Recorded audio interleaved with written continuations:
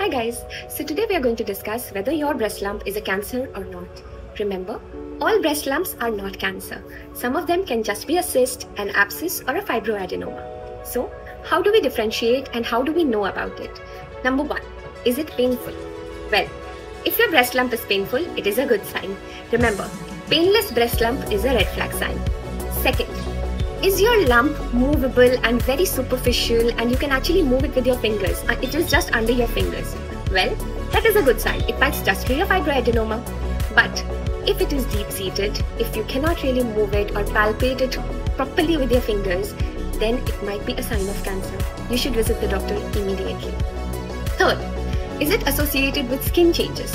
Well, if the skin changes like the skin is indurated, there is some orange peel-like deformity in it, there is puckering, the skin is retracted, well, these are red flag signs and you should visit a doctor immediately. However, if you have no skin changes, you need not worry, we can wait and watch about it. Fourth, if there is associated nipple discharge, well, nipple discharge should never be ignored. Fifth, if you are above 40 years, please do not ignore any breast lump. I hope you all are healthy and happy. Put down in the comments below if you have any queries regarding a breast lump and let's address it together.